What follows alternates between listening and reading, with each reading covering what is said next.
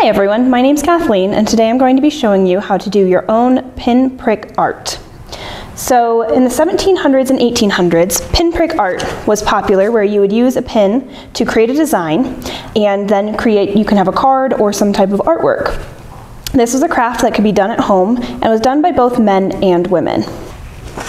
What you will need for this craft is cardstock,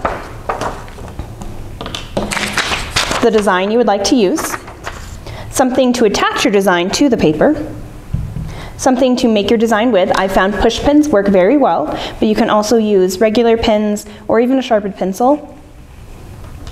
And then any other decorations you would like for your card.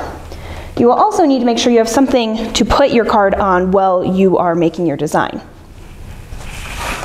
I'm using some folded felt as my backing. So what you're going to do first is fold your card in half. And on the inside of it, you're going to put your design. That way, once your design is done, it shows from the other side. And then you're just going to use a little bit of tape or whatever else you're using to attach your design to the inside so it does not move while you're doing it. Then you're going to take what you're going to use to puncture the paper and start following the lines on your design. You can space them as far or as close as you'd like, but make sure not to put them right next to each other so your paper doesn't actually push out the design.